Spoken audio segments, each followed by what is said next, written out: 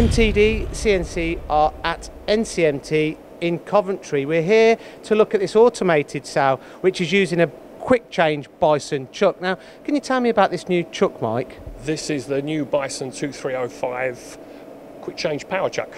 Now, you've been working in collaboration with NCMT for some time now. How is the collaboration going? How did it start? Well, it started, somebody say 5-6 years ago with the new Bison factory when we use about, I think it's about 26 Akuma machines. These chucks are made using Akuma machines, so it goes back that far.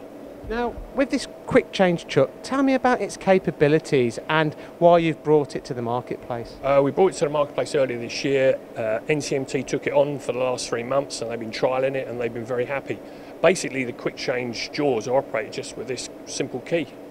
So is that to kind of reduce setup times? Yes, for batch work, for all that sort of thing, it reduces time.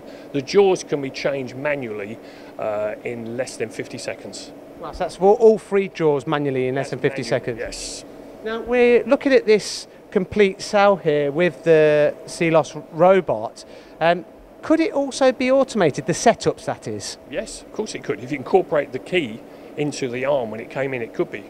And the chucks, they come in different sizes? The chuck sizes are 200, 250 and 315. This is a 250 chuck on here at the moment. So for people that are interested in automating their setups or just kind of reducing their setup times using this chuck, how should they get in touch with Bison?